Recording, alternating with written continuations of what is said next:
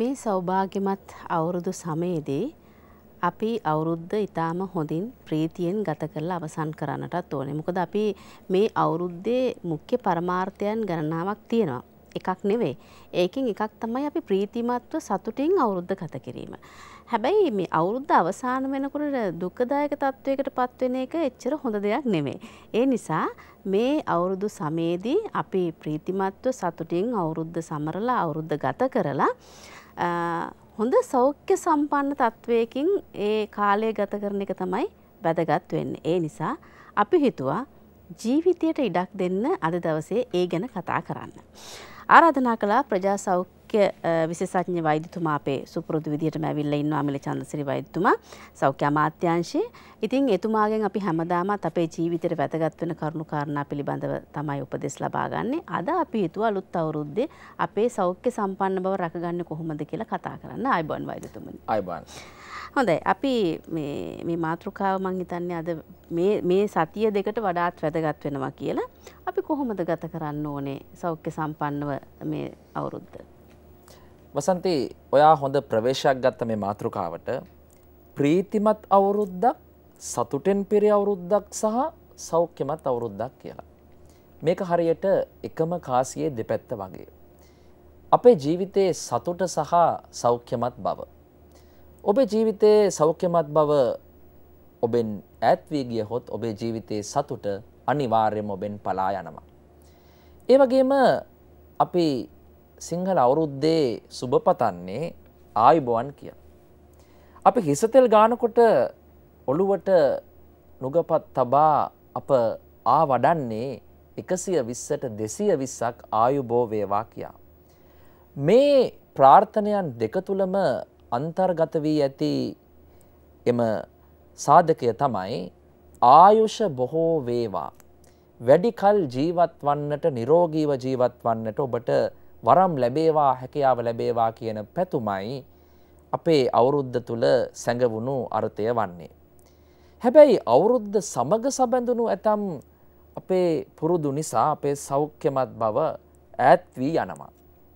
ඉතින් ඒ නිසා අවුරුද්ද ගත කරන්නේ කොහොමද සෞඛ්‍යමත් බව රැකෙන ආකාරයෙන් කියන මාතෘකාව ගැන විමසද්දී අපිට පැතිකඩ කිහිපයකින් මේ දෙස බලන්නට පුළුවන්.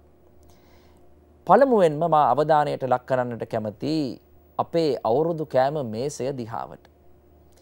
ඒ වගේම අවුරුදු සමය තුල අප ගොඩනගා ගන්නා, අලුත් කර ගන්නා මානව සබඳතා අපේ මානසික සෞඛ්‍යයට බොහෝසේ වැදගත් වෙනවා. ඒ වගේම අවුරුද්ද ගැන කතා කරනකොට අප අකමැත්තෙන් නුවත් අමහිරි ලෙස කතා කරන්නට සිදු වී තිබෙන දෙයක් තමයි මත්පැන්.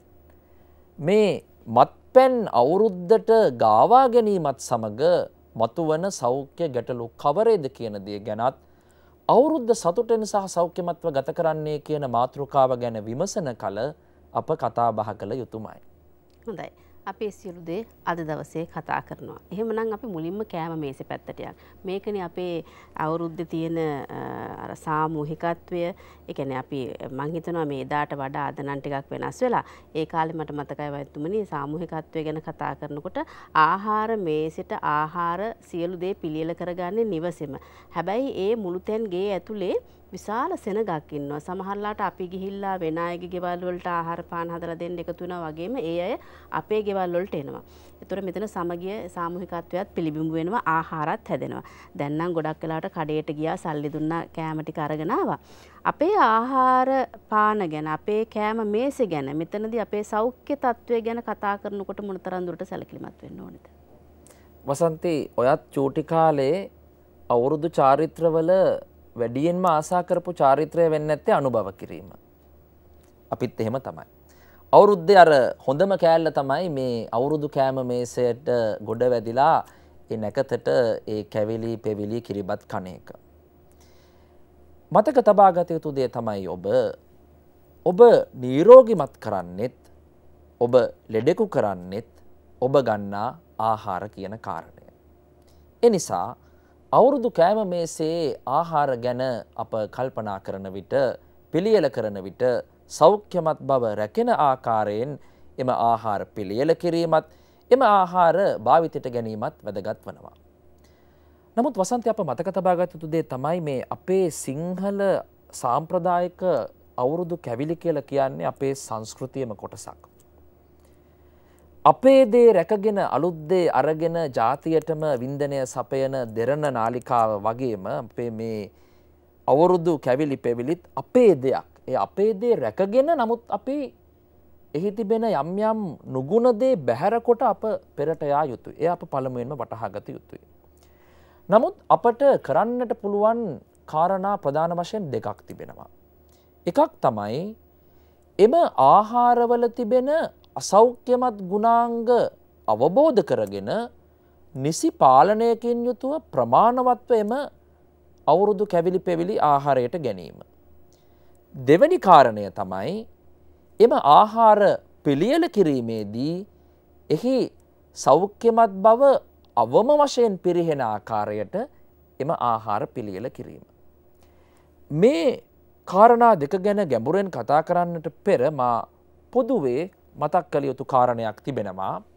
අවුරුදු මේසේ විතරක් නෙවෙයි අප කවදත් ආහාර පාන පිළියෙල කරද්දී ආහාර පාන ලබා ගනිද්දී වැදගත් කාරණය තමයි සීනි තෙල් සහ ලුණු අඩුවෙනුත් ස්වභාවික එළවලු සහ පළතුරු වැඩියෙනුත් අපේ ආහාර වේලට එකතු කර ගැනීම. දැන් මා මේ ආදේශ කරගන්නම් අපේ අවුරුදු මේසයට.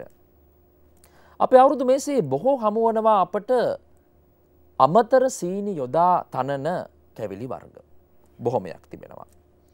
ඒ වගේම සමහර කැවිලි වර්ග වලට අප ලුණු එකතු කරනවා.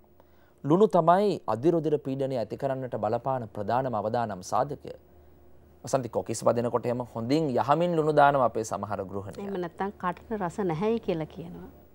ඒ අපේ දිව හුරු වෙලා නිසා ලුණු වලට. ඊළඟට තෙල්. තෙල් ගැන විවිධ මත වෛද්‍ය ශාස්ත්‍රය තුල තිබෙනවා. නමුත් අප පැහැදිලිව දන්නා එක දෙයක් තිබෙනවා. ඕනෑම තෙල් වර්ගයක් නැවත නැවත බැදීමේදී අවම වශයෙන් 3 වරකට වඩා බැදීමේදී එහි ට්‍රාන්ස් ෆැට් නම් හෘදයාබාධ ඇති කිරීමට අධි අවදානමක් දරන නරක මේද අම්ල විශේෂයක් ඇතිවන බව. එනිසා ඔබ කැවුම් බදිනවා නම් කොකිස් බදිනවා නම් හැම විටම අලුත් පොල් තෙල් වරක් හෝ දෙවරක් භාවිතා කොට එය බැහැර කිරීම වැදගත්. දැන් මාර කලින්ම සඳහන් කළ කාරණා දෙකට යලි ප්‍රවේශ වනවා නම් දැන් ඔබට පැහැදිලි අර අප පිළියෙල කරන අපේ සාම්ප්‍රදායික කැවිලි කොහොමද සෞඛ්‍යමත් බව පිරිහෙන බව අවම වශයෙන් පවත්වාගෙන කොහොමද පිළියෙල කරගන්න කියන කාරණය. අපිට පුළුවන් කැවුම් ඒ වගේම මුං කැරලි වගේ අපි පැණි සීනි යොදා තනන ආහාරවලට ඒ සීනි හෝ පැණි අඩුවෙන් යොදන්න. ඒ වගේම කොකිස් බදින විට ලුණු අඩුවෙන් යොදන්න. ඒ වගේම තෙල් භාවිතයේදී මාර කලින් කිව්වා වගේ අලුත් පිරිසිදු පොල් තෙල් භාවිතා කරන්න. තවත් දෙයක් ඔබට කරන්නට පුළුවන් මේ කැවුම් කොකිස් අතිරස පැණිවලලු වගේ මේ සීනි ලුණු තෙල් අධික වඩංගු වන මේ කැවිලි කුඩා ප්‍රමාණයෙන් පිළියෙල කරන්නට. අපි කියනවා ඒක අර පෝෂන් සයිස් එක අඩු කරනවා කියලා. එවිට අපි කැවුමක් කෑවත් අපිට ඒකෙන් ඇඟට එන සීනි ප්‍රමාණය අඩුයි. අපේ ඇඟට එන තෙල් ප්‍රමාණය අඩුයි. අන්න ඒ ආකාරයෙන් අපට පුළුවන් යම් යම් වෙනස්කම් වලට ලක්වක් කරන්නට. ඒ වගේම අවුරුදු සමයේදී මේ පාන වර්ග පිළියෙල කිරීමේදීත් අපේ සෞඛ්‍යමත් බව ගැන හිතන්නට වෙනවා. විශේෂයෙන්ම ඔබේ නිවසට එන ආගන්තුකයෙකුට තේ පිළියෙල කර දෙන විට සීනි බඳුන වෙනම පිළිගන්වන්නට පුළුවන්. අපි සාමාන්‍යයෙන් සමහර ශ්‍රී ලාංකිකයන් සීනි තේ හැඳි 3ක් 4ක් දාලා තමයි තේ බොන්නේ. දවසකට ගත හැකි උපරිම අමතර සීනි ප්‍රමාණය තේ හැඳි 6යි. සමහරු ඉන්නවා තේ කෝප්ප 2න් 3න් ඒ සීනි හැඳි 6ම Tamanගේ ශරීරයට එකතු කරගන්නවා. ඒ වගේම ඔබ පුළුවන් තරම් අධික ලෙස සීනි යෙදූ මේ පැණිබීම වර්ග වලින් ඈත්වීමත් පළතුරු යුෂ පිළියෙල කරනවා නම් එහිදී සීනි නොයොදා එය පිළියෙල කිරීමත් වැදගත්. ඒ ආකාරයෙන් ඔබේ නිවසට එන ආගන්තුකයන්ට ඔබට සලකන්නට පුළුවන්. තවත් දෙයක් තියෙනවා මේ ආහාර ගැන. අපි අවුරුදු සමයේදී නෑගමන් යනවා. නෑගමනක් යනකොට අප මොනවද ගෙනියන්නේ? හොඳට අයිසින් තට්ටුවක් දාලා සීනි හොඳට දාලා හදපු කේක් එකක්ද? එහෙමත් නැත්නම් අධික ලෙස සීනි සහ මේදය අඩංගු අයිස්ක්‍රීම් එකක්ද? එහෙමත් නැත්නම් හොඳින් ඉදුණු කෙසෙල් ඇවරියක්ද? අපේ වත්තෙන් නෙලා ගන්න පුළුවන් ගස් ලබු ගෙඩියක්ද? අන්නාසි ගෙඩියක්. ඕනනම් ඇපල් ගෙඩි ටිකක්, මිදි ටිකක් වගේ අපේ ශරීරයේ සෞඛ්‍ය වඩවන පළතුරු. අපිට පුළුවන් නෑගමන් යන විට ගෙන යන තෑග්ග පවා සෞඛ්‍යමත් ලෙස වෙනස් කරගන්නට මේ අවුරුද්දේදී. හොඳයි. එකම දේ තියෙන්නේ අපිට පොඩ්ඩක් හිතන්න විතරයි අවශ්‍ය වන්නේ. මේ අපේ ආකල්පමය වෙනසක් ඇති කරගන්න පුළුවන් නම් මේ අවුරුද්ද බොහොම සෞභාග්‍ය සම්පන්න සෞඛ්‍යමත් අවුරුද්දක් බවට පත් කරගන්න පුළුවන්කමක් තියෙනවා. මෙතනදී මට මතක් වෙනවා වෛද්‍යතුමනි මේ හත් මාළුව ගැන. ඇයි අපි ඒ කාලෙදී අපේ අම්මලා අපේ ආච්චිලා හත් මාළුව හැදුවේ? ඒකේ තිබ්බ ගුණය පිළිබඳ මම හිතන අවුරුද්දට හත් මාළුවක් වරද්දන්නෙම නැහැ. ඉතින් අපිට නැවතත් අර අපේ අතීතයට ටික ටික හරි අපිට යන්න වෙනවා. අපිට සමහර විට මේක තමයි ලෝකේ දියුණුව, මේක තමයි ඉස්සරහා කියලා අපි හිතුවට සමහර කාරණාවලදී වයිතුමනේ අපට ආපස්සට යන්නට සිද්ධ වෙලා තියෙනවා. වසන්තිවා හොඳ කාරණයක් මතක් කළා. සාමාන්‍යයෙන් වෛද්‍ය විද්‍යා මතය තමයි එළවලු හෝ පළතුරු වර්ග කිහිපයක් එකට අනුභව කිරීම තුළින් ඒ එළවලු සහ පළතුරු වල අඩංගු විටමින් වර්ග අවශෝෂණය වැඩි වෙනවා කියන කාරණය. මම හිතන්නේ මේ හත් මාළුව පිළිබඳ දැන හෝ නොදැන අපේ සාම්ප්‍රදායික ශ්‍රී ලාංකිකයා, අපේ පැරණි ශ්‍රී ලාංකිකයා ඊතා පෝෂණ ගුණයෙන් අනූන වූ ආහාරයක් තමයි මේ පිළියෙල කළේ. මම හිතන්නේ ඒව කාලා තමයි අර ලෝවා මහාපාය රුවන්වැලි සෑය හැදුවේ අපේ පැරණි ශ්‍රී ලාංකිකයන්. යන්ත්‍ර සූත්‍ර නැතුව. ඔව්. මේ අද වගේ කිසිම තාක්ෂණයක් නැතුව. ඒ වගේම වසන්ති මේ කායික ක්‍රියාකාරකම් ගැන මතක් කරනකොට මට තව වැදගත් කාරණයක් සිහියට ආවා. දැන් කෙනෙක් අහන්නට පුළුවන් ඉස්සර මිනිස්සුත් කැවුම් කෑවා. ඉස්සර මිනිස්සුත් කොකිස් කෑවා. ඒ කාලේ නම් කොලෙස්ටරෝල් තිබුණේ නැහැ. ඒ කාලේ නම් දියවැඩියාව තිබුණේ නැහැ කියලා. ඔව්. ඕන් ඒවා කෑවා තමයි. හැබැයි ඒවා කාලා හොඳින් දාඩිය දාන්න, හොඳින් කය වෙහෙසන්න ඔවුන් අවුරුදු ක්‍රීඩාවල නිරත වුණා. ඔවුන් චග්ගුඩු පැන්නා. ඔවුන් ගම හරහා දිව්වා. අවුරුදු උත්සවයේදී ලිස්සන ගහේ නැග්ගා. නමුත් අපේ අද හැදෙන පරම්පරාව මේ අවුරුදු ක්‍රීඩා කරන්නෙත් ස්මාර්ට්ෆෝන් එකෙන්. ඉතින් ඔබ ඒ ආකාරයෙන්ම කැවුම් කාලා කොකිස් කාලා ශරීරයට එකතු වුණු අමතර කැලරි ප්‍රමාණය, අමතර මේද ප්‍රමාණය දහනය කරගන්නේ නැතිව පුටුවක් මතට වෙලා ඔබේ ස්මාර්ට්ෆෝන් එක දිහා ඇහැ යොමාගෙන කල්ගත කිරීම තුළින් ඒ මේදය, ඒ සීනි ඔබේ ශරීරය තුළ තැන්පත් වෙලා ඔබ රෝගියෙකු බවට පත් කරනවා. දැන් අවුරුදු සමය කියලා කියන්නේ වෛද්‍යතුමනි වසන්තය. එතකොට වසන්තයත් එක්ක අපේ රටේ ඕන තරම් පළතුරු තියෙනවා. දැන් අපේ වෛද්‍යතුමා අර කිව්ව මේ කාරණාවට ප්‍රවිෂ්ඨ වෙන්න හොඳම දේ තමයි අපිට පුළුවන්කම තියෙනවා මේ අප්‍රේල් මාසේ වෙනකොට අපේ රටේ හොඳට පළතුරු හැදෙනවා. ඉතින් ඒ වයින් අපිට නෑදෑයින්ට සංග්‍රහ කරන්න පුළුවන්. අපිට භුක්ති විඳින්න පුළුවන්. අර අනිත් තියෙන පැන් රස කැවිලි ටිකක් විතර අඩු කරලා පැණි යොදන, සීනි යොදන ප්‍රමාණය අඩු කරලා හදාගන්න පුළුවන්. ඒ වගේම වසන්ති පළතුරු වල තිබෙනවා ප්‍රතිඔක්සිකාරක කියලා අණු විශේෂයක්. මේ අණු මගින් පිළිකා සෛල විනාශ කරන්නට පුළුවන්. හොඳයි, තවත් බොහෝ දේවල් අපි කතා කරමු. කෙටි විරාමයක් අරගෙන.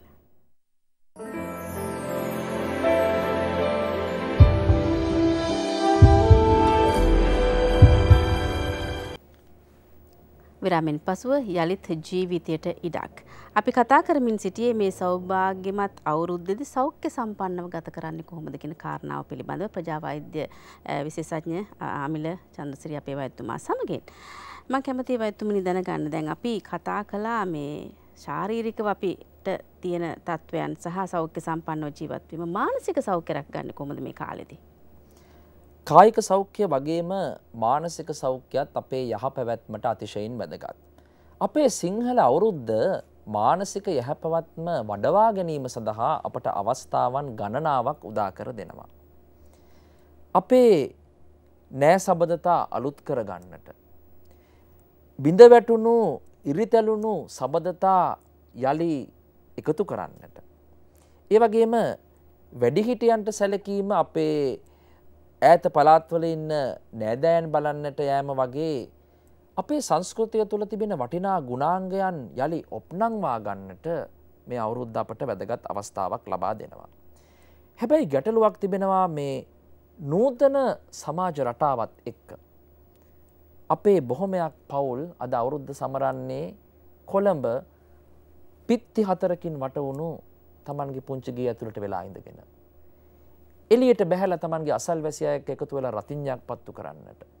තමන්ගේ ගමේ තමන්ගේ අසල්වැසියන් තමන්ගේ නෑසිය මිතුරන් එක්ක එකතු වෙලා අවුරුදු උත්සවයක් පවත්වන්නට මේ නූතන නාගරිකයාට හැකියාවක් ලැබෙන්නේ නැහැ. එදා නම් වසන්ති මේ අවුරුදු කාලේ තමයි අර නෑනා මස්සිනා අතර ආදරය ලියලන කාලෙත්.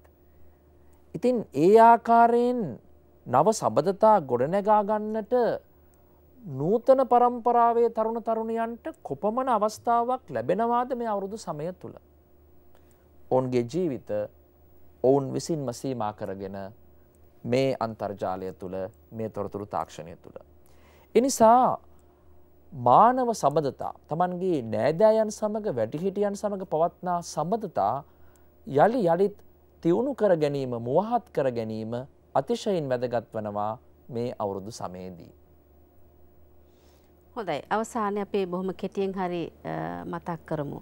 මත්පැන් සහ විශේෂයෙන්ම දුම් පානය පිළිබඳව. මොකද අවුරුදු සමයේදී මේ දේවල් ටිකක් වැඩියෙන් සැරිසරනවා. අපි මේ පිළිබඳවත් පොඩ්ඩක් කතා කරන එක හොඳයි වයිතුමනි. ඔව් ඉතාමත් හොඳයි වසන්ති මා සතුටු වෙනවා ඔබේ කාරණය මතක් කිරීම සම්බන්ධයෙන්. සමාජය තුළ විශාල දුර්මතයක් මිත්‍යාවක් තිබෙනවා අවුරුද්දට මත්පැන් ඕනෑමයි කියා. නමුත් මත්පැන් භාවිතය ඔබ කවර තැනකටද යොමු කරන්නේ? සිංහල අවුරුද්දේ තියෙන මූලිකාංගයන් මොනවද? සෞඛ්‍යමත් බව. මා ආරම්භයේදීම සඳහන් කළා වගේ ආයුෂ බොහෝ වැඩි වේවා යයි පැතුම. නමුත් ඔබ සිරෝසිස් රෝගය ඇති කරවන, පිළිකා ඇති කරවන, හෘදයාබාධ ඇති කරවන, අංශභාගය ඇති කිරීමේ අවදානම ඉහළ දමන මත්පැන් මේ අවුරුද්දට ගාවා ගැනීම තුළ අවුරුද්දේ පළමු අර්ථයම ගිලිහි යනවා. දෙවැන්න තමයි අවුරුද්ද තුළ අප බලාපොරොත්තු වන යහපත් සමාජ සබඳතා ගොඩනංවා ගැනීම සහ සතුටෙන් ගත කිරීම. මත්පැන් සමාජ සබඳතා කඩා ඉහිරවනවා. ඔබේ ජීවිතේ ඔබේ පවුලේ සතුට බිඳ දමනවා. සමහර වෙලාවට වසන්ති එකට වාඩි වෙනවා බොන්න. යාළුවෝ නෑදෑයෝ පැය භාගයක් පැයක් පමණ යන විට පිහියෙන් යනගෙන තමයි නතර වෙන්නේ. ඒ වගේම අප අමතක කළ යුතු නැහැ. අද ශ්‍රී ලංකාවේ දිනකට 6ක් 7ක් පමණ මිය යනවා ක්‍රියානතුරු නිසා. බොහොමයක් ක්‍රියානතුරු වලට හේතුව වී තිබෙන්නේ මත්පැන් පානය කොට රිය පැදවීම. මේ ප්‍රවණතාවයන් අවුරුදු සමය තුළ වැඩිවන ආකාරයක් අප පහුගිය වසර කිහිපය තුළදීම නිරීක්ෂණය කොට තිබෙනවා. ඉතින් ඇයි මේ වාසනාවන්ත සෞභාග්‍යමත් අවුරුද්ද කාලකන්නි කරගන්නේ මේ මත්පැන් බෝතලය අවුරුද්දට කැන්දාගෙන විත්? හොඳයි. එහෙමනම් ඔබ සිහි තබා ගත යුතු බොහෝ කාරණා තියෙනවා. ඉතින් ඒ පිළිබඳව අපේ වෛද්‍යතුමා බොහොම හොඳින් අවධාරණය කළා. ඉතින් අපි ප්‍රාර්ථනා කරනවා මේ නව වසර අලුත් අවුරුද්ද ශ්‍රී ලංකා වාසී සියලු දෙනාටම ඉතාමත්ම හොඳ සෞභාග්‍යමත් අලුත් අවුරුද්දක් වන්නට කියලා. අපේ වෛද්‍යතුමාට අද දවසේදී සමුදෙනවා සෞඛ්‍ය අමාත්‍යාංශයේ ප්‍රජා වෛද්‍ය විශේෂඥ අමිල චන්ද්‍රසිරි වෛද්‍යතුමා අද දවසේ අපේ වැඩසටහනට පැමිණියේ. ඉතින් එතුමත් එක්ක අපි තවත් ඉදිරි අනාගතයේදී බොහෝ දේවල් අපේ ජීවිතයට වැදගත් වෙන බොහෝ දේවල් පිළිබඳව අපි කතා කරමු. අදට අපි ජීවිතයේ ඉඩක් වැඩසටහනින් සමුගෙන යනවා. සුබ දවසක්.